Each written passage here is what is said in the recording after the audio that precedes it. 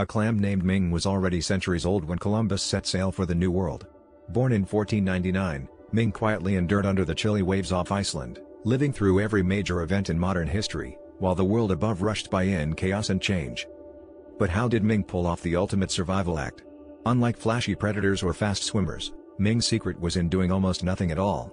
By growing slowly and keeping a low metabolic profile, Ming conserved energy and avoided the risks that come with ambition. No wild dashes, no risky behavior, just patient persistence.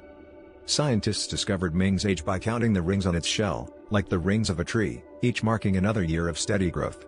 This humble clam outlasted kings, empires, and revolutions, simply by sticking to a strategy of resilience and adaptability.